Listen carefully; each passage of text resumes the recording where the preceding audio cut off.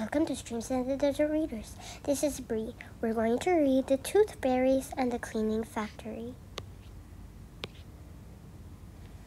Deep in the new forest, where no big people ever went, was a tiny little magical village called the Ordon Gardens. Here, three little tooth fairies named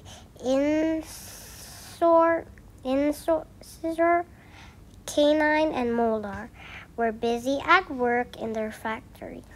The three tooth fairies were named after types of teeth. Scissor was tall and skinny with short pink hair. Canine was also tall with blue hair, and Molar was short, wise one with curly silver locks. All day, the busy little fairies cleaned and shined the children's milk teeth they had collected during night.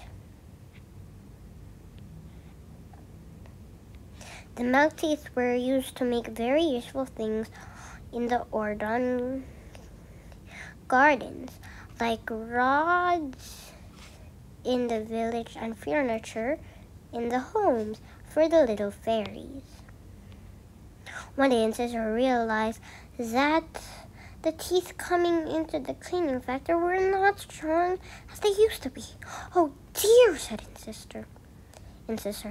"These teeth are fragile and brittle, with holes and black spots.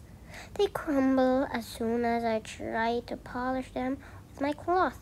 Whatever are we to do?" "Yes," said Canine. "I know exactly what's wrong.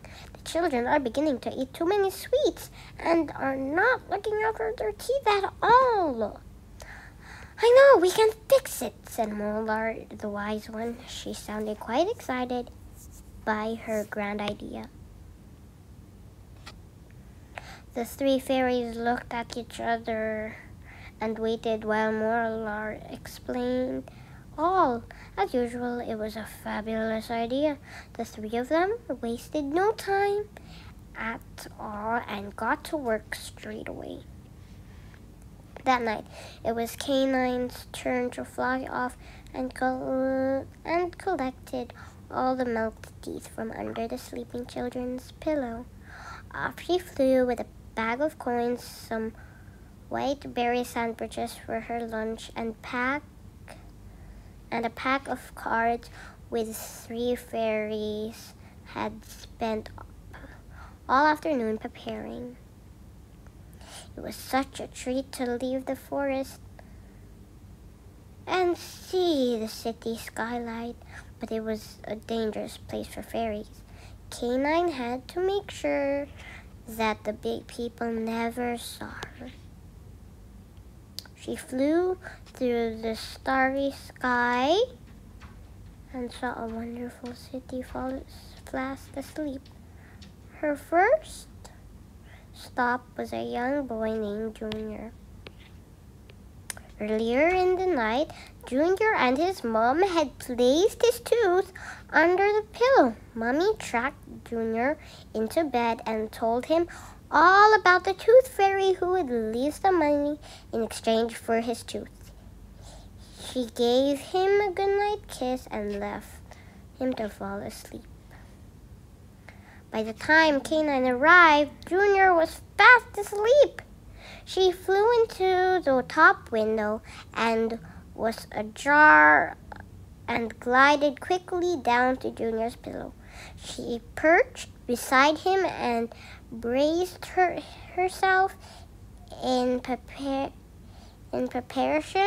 for the task. Heavy!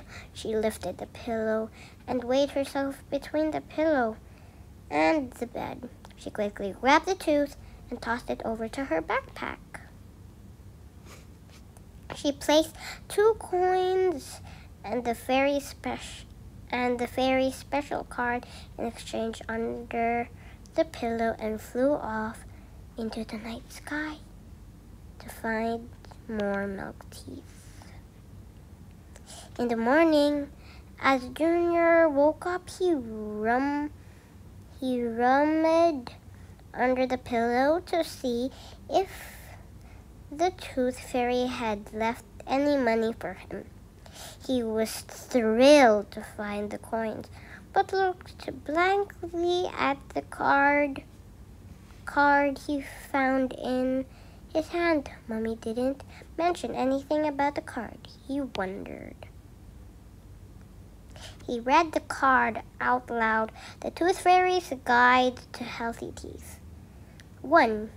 Eat healthy. 2. Cut down on sugary sweets and drinks. 3. Brush your teeth twice a day. 4. Use floral toothpaste. 5. Visit the dentist regularly. Back in the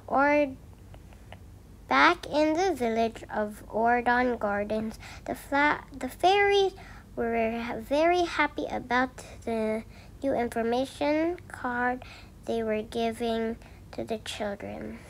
Soon enough, the milk teeth coming into the factory were strong and healthy again. Thank you for reading with me, guys. This is such a wonderful story. So now you know you always have to protect your teeth and never, ever, ever not take care of your teeth.